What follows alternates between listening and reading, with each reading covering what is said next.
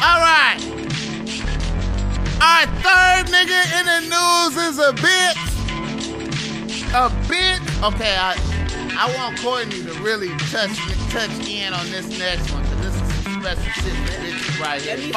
Let me flow and glow right here. A bitch from Los Angeles writes to Bossmack. She say, Bossmack, I love you, nigga. I've been fucking with you for years. Anyways, a bitch has found herself in a bizarre situation. I was fucking with a loser nigga because I needed some good dick. But soon, his overall weakness as a nigga overpowered the good dick, so I fired the nigga. Everything was cool at first, but the nigga won't go away. I admit I fucked him once or twice, but I haven't done it in a while. This nigga talking about calling child protective services on a bitch. This nigga popped up at the job. Oh, what can a bitch do? No. I don't want to send this nigga to jail. No. Okay, first. All right. Let me flow and glow. You know, this is a common thing for a lot of bitches out here in Southern California. Well, it's a common thing for bitches in America. You know, a lot of niggas get hit with good pussy, man, and they can't cut it loose. That dynamite. Go. The pussy is just like drugs. The nigga just overwhelmed by the pussy. And you take the pussy away and the nigga can't accept it. It's just irrational behavior, irrational thought. Okay, let me just say a few things that some bitches take into consideration, because there's a lot of bitches out here doing good, having money, and you need some dick, and you fuck a nigga and you think it's cool, but then the nigga, you can't throw the nigga away when you're done with it. What a lot of bitches need to do is start owning guns. And let it be known that you own guns by having a gun out, rubbing on it, cleaning it, going to the gun range, talking about it, talking about shit you bought for your gun, new bullets. Just mentioning shit in jest with a nigga. You know, while you laid up, finished fucking, just be like, yeah, I'm gonna go to the gun range today. What? Work out some shit. What, you gonna do what? Please believe me, a nigga hear you say that shit, a nigga be like, that bitch go to the gun. I don't even really go to the gun range. No matter how crazy a nigga is, he is aware that you own guns. Okay. Even if you lying, I suggest you lie before you just not have a gun. Okay, another thing you could do, now, I know that you don't want to involve law enforcement, but at the end of the day, if you're a bitch that can't protect yourself, you're going to have to go ahead and tell on a nigga, call the police, and be like, look here, this nigga is irrational and I can't control it. Now, me personally, I don't want you to put a nigga in jail.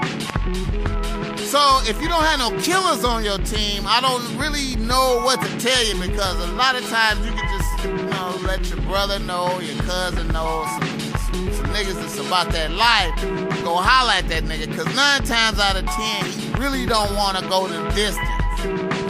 A lot of niggas don't want to really go the distance. You feel me? Niggas act like they want to go the distance, but niggas don't want to go the distance. You know what I'm saying?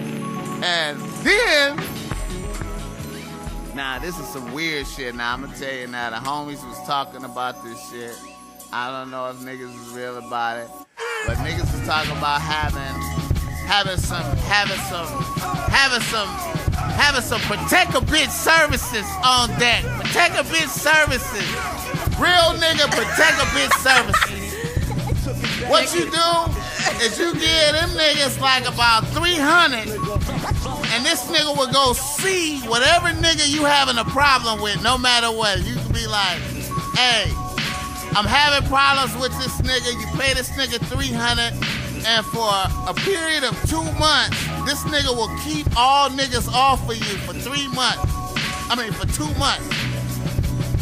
Real nigga protective services. I don't know if it's real. They was talking about it. He said, nigga, I would go sound see a good. nigga. I will go see a nigga. I will let him know what hood I'm from. I will let him see the heat. I will be like, nigga, I just got out. I heard you was, my bitch say you don't want to leave, nigga. I just got out the pen, nigga. I don't want no problems, nigga. You feel me? I don't know if they real though. They say they gonna do it. That just sound good on everything. On everything. So, bitch, get a, what's that? What they call that? A restraining order. Get a restraining order or something, bitch. I'm, or get a new nigga and tell him about it, and hopefully he'll handle it for you. Courtney, I've been talking. What you think about that type of thing? First and foremost, be honest with yourself. You ain't fucking once. Joe ain't fucking twice. If that nigga knows where you live, if he knows where you work, you ain't fucking once and you ain't fucking twice. Be honest with yourself first and foremost. She said she was fucking him a lot, but I think like after she fired him, she gave him a couple of consolation fucks.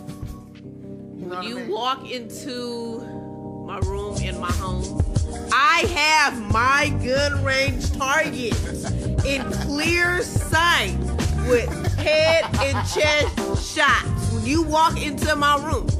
So I absolutely agree with you on the gun stand. Gotta protect yourself. All I'm saying. I feel you, baby. Fuck that. He don't care about disturbing your peace. Disturb his shit. Get a restraining order if you really, really have to call the cops. Like if you feel like you're scared inside or some kind of type of shit, or you think you're in fucking harm, I suggest you call the cops because too much shit in reality is going on these days. Bitch, if you don't think it's that serious, stop complaining.